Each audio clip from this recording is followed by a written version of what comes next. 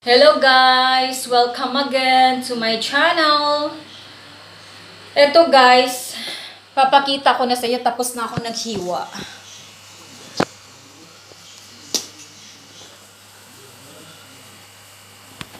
Ayan guys, oh. Ayan.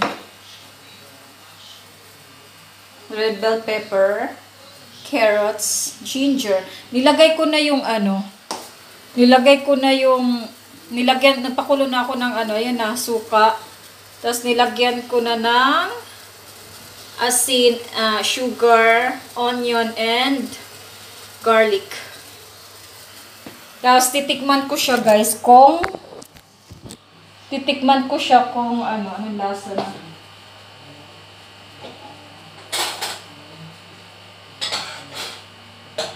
Hinaan ko lang muna yung apoy.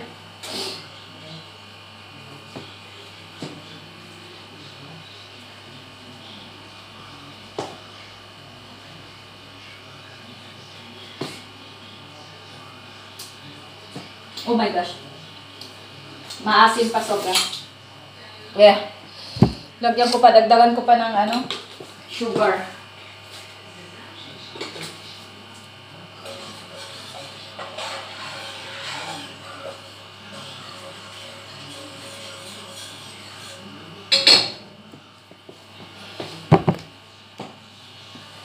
Mainit.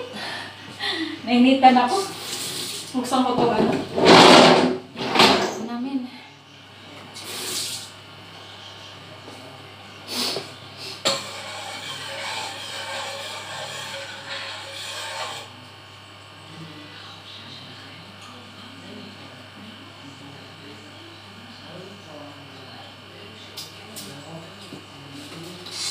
Kulang pa rin ng Gusto ko yung maghalo yung tamis tsaka hindi sobrang asim.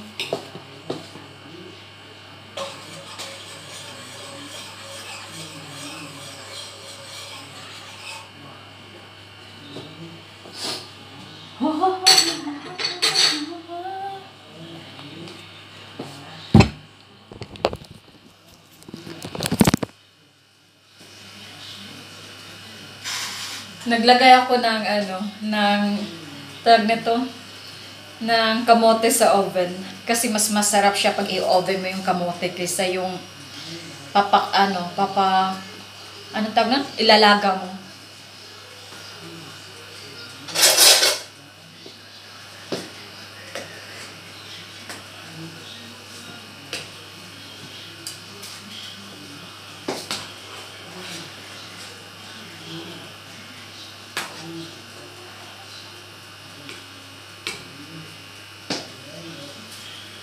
Daming kalat.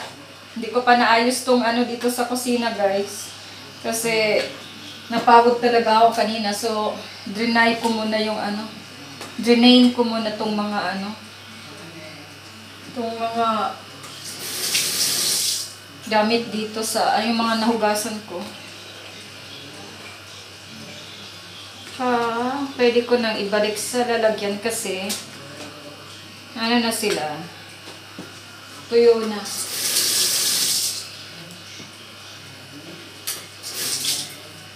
Sorry sa kalat. Talagang ganun sa kusina, makalat. Pag may ginagawa ka, nagluluto ka. Makalat.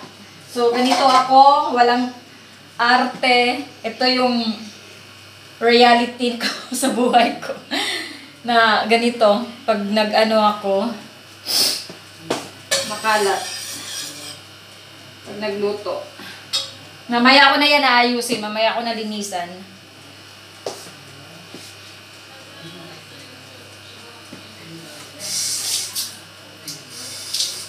Siguro medyo masarap na siya guys. Pero, bakit? Ano nangyari dito? Lalagyan ko pa ng isang kutsara para perfect na sugar. Then, I will add the ginger. Oh my gosh.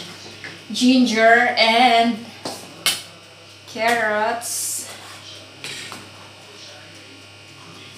Nagpakulo ako ng ng beef. Papalambutin ko to siya. Kasi gagawin ko tong hindi nyo makikita guys kasi wala tayong stand ng ating cellphone. Follow ko na siya. Ilalagay ko na to guys. Ito.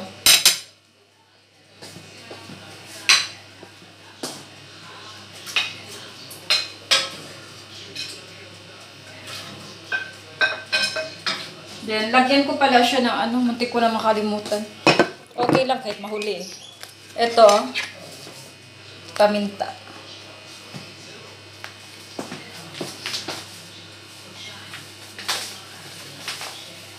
Aw! Wala, nadamihan ko. Okay lang yun. Maanghang. Maanghang na siya. Maanghang konti. Oh my gosh. Ay, naku, hayaan mo na.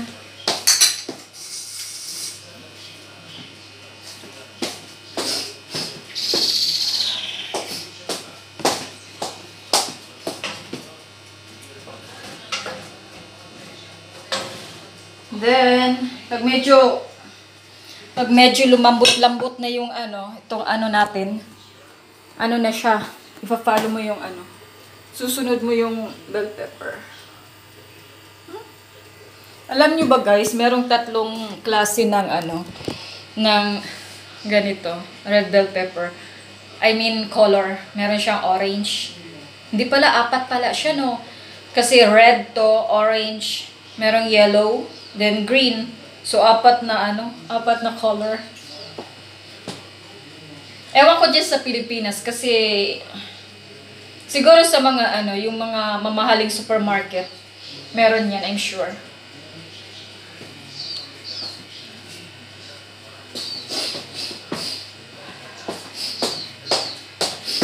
Eto guys, itong buong chicken, tomorrow ko na to, ilalagay ko muna to sa ref. Lilinisan ko muna siya ng maayos para ayoko nang malansa kasi malansa yung chicken eh.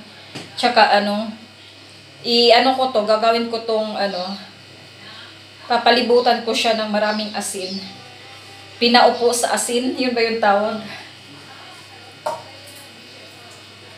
Anuhin ko muna to yung para walang lansa. Di ba ang manok malansa? Yung ng malansa. Kasi para ako nasusuka eh.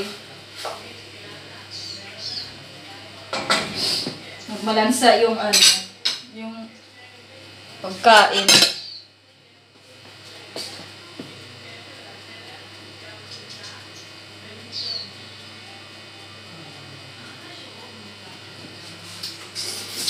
No guys, perfect na! Perfect!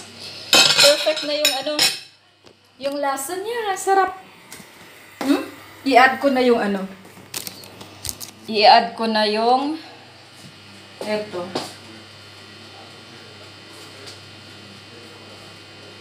Sarap na guys. Really sarap. Ang sarap. Sorry na pagsalita ko ng ibang lingwahe. Sarap. Ang sarap na niya. Promise. Magugustuhan nyo to sa mga mahilig sa sweet and sour na dish. Super yummy. And, syempre, ito yung nutritious pa. Mabitamina. Masustansya.